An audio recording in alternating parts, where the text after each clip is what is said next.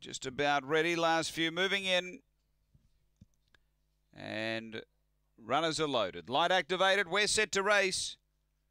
This is race 11. Set at Angle-Park. Ready. Racing. Off the inside, Rebel Rider left well. It's headed off, though. It got shuffled back to near last, and Woodside Rambo darted to the front.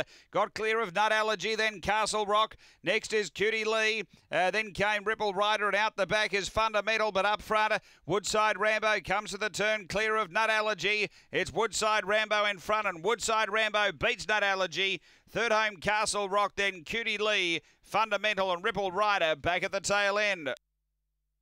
After the running of race number 11, and too good here, Woodside Rambo. Graham Smith, number 5. Second going to 8, which is Nut Allergy for Scott Felders, and third to 7, which is Castle Rock for Ben Rawlings. Numbers are 5, 8, 7 for fourth after race number 11.